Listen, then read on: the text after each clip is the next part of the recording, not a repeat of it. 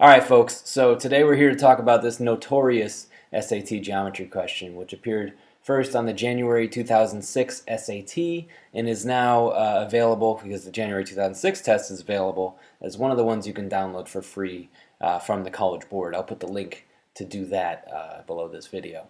What we're going to do here is we have to figure out, so this shape right here, this that I'm pointing at is part of a polygon. It's the only part that's revealed because it's covered by this piece of paper, right? So here's a piece of paper, and it's covering our polygon. We want to figure out how many sides that polygon has, and all that we know is that x plus y equals 80. So how the heck do we find the number of sides of a polygon given only x plus y equals 80? Well, buckle up, because we're going to do this and it's not actually that bad. Alright, so the first thing to recognize is that this, right?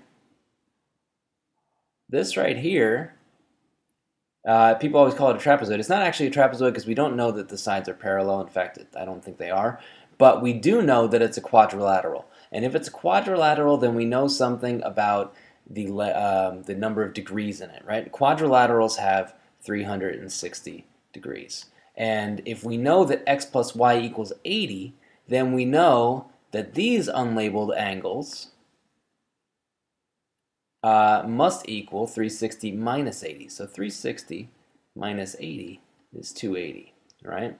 And if those two angles add up to 280, then each one must be 140. And we know that because the question tells us this is a regular polygon. Regular polygon means all the sides are equal, all the angles are equal. Okay, so we now know that every angle in this polygon has 140, let's do degree signs, let's be proper here, 140 degrees.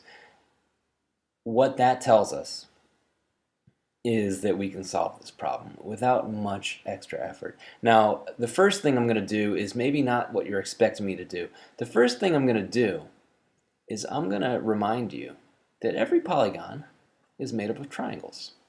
Did you know that? I bet you knew that. You might have forgotten it, but you knew it. Right? And so, like, we can just imagine these triangles going all the way around, like etc.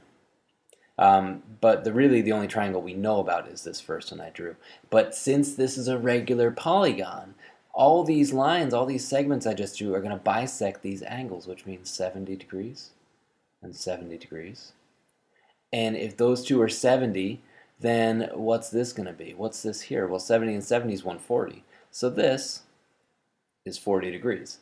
And so you ask yourself, well, how many 40-degree angles go around here to make 360 degrees, which is going to form a full polygon? Well, that's easy. 360 over 40 equals 9. So there's 9 of these triangles, which means there are 9 of these sides. Cool? That is the way to do it without knowing any formulas. And I like to go that way first because this is not, what I'm about to do is not a formula that you need to know to do well on the SAT. It just isn't. So here's the formula, and you might remember this from geometry class. You know that the angles inside a polygon will always add up to n minus 2 times 180. Remember that? So we know the total number of degrees in this polygon will be n minus 2 times 180. However, we don't know the total number of degrees, so we can't solve for n. We only know that one of these angles is 140.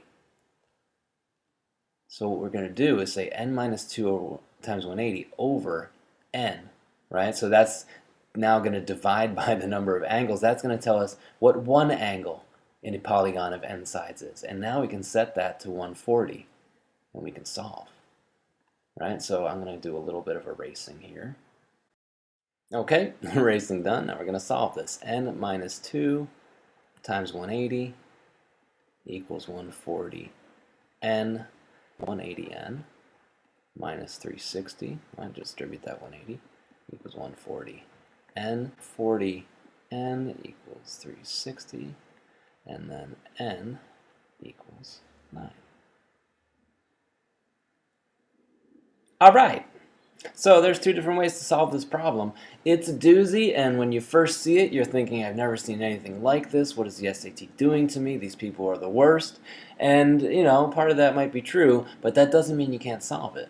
And as I showed in the first solution, you don't even need to really know any formulas, except you need to know that a triangle has 180 degrees and every polygon is made up of triangles. And I think you know that. Okay, so thanks for watching. We'll see you again soon.